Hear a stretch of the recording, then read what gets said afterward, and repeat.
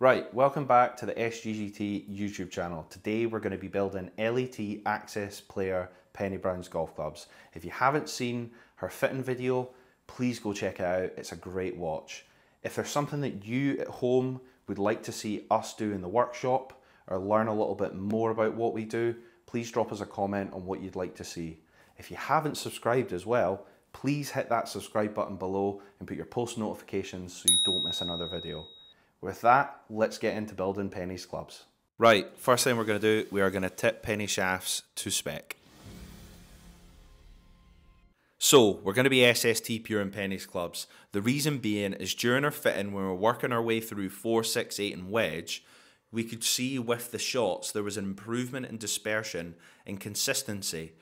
The reason this is because the shaft is in the correct position, so the shaft's actually able to move more efficiently through the ball.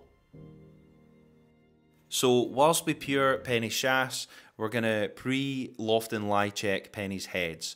So to make sure that we can get everything as exact as possible throughout the build, we pre-loft and lie the heads before we do any sort of cutting. So on to prepping the tips of the shafts. Just going to take a little bit of the paint off here to help with the glue getting a good bond to the shaft and the head. So now I'm going to dip the shafts in some acetone. This allows me to slide the ferrules on and bond them to the shaft in the correct position. So as you can see here, I'm now going to cut the shafts to length via the spec that has been requested. So I'm going to take that over to the cutting machine, line it up and cut away.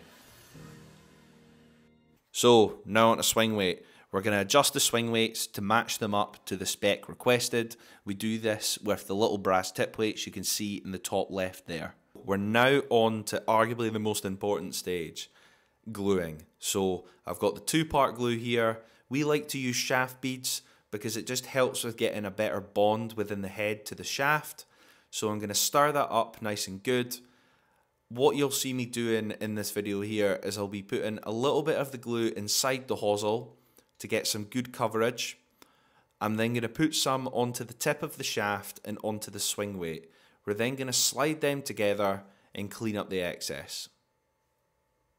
So back when we SST pured Penny's shafts at the prep stage, the SST Pure machine leaves a mark on the masking tape you can see on the shafts. So once I've assembled the heads together with the glue, you'll see me orientate the shaft to present the line forward. This is so we know where the stable edge of the shaft is. So we're now on to ferruling. All we're doing here is taking a little layer off of the ferrule. It just allows for a more professional finish, and as you'll see in a second, I'll wipe them down with acetone just to wipe away any leftover residue from gluing, and it allows the ferrule to have a nice glossy black finish. Onto the gripping stage, Penny plays one layer with an ionic black sticky standard. So we're going to put one layer on, a little SST sticker so we know where the spine is. We're going to slip that grip on, give it a little tidy up, and we're done.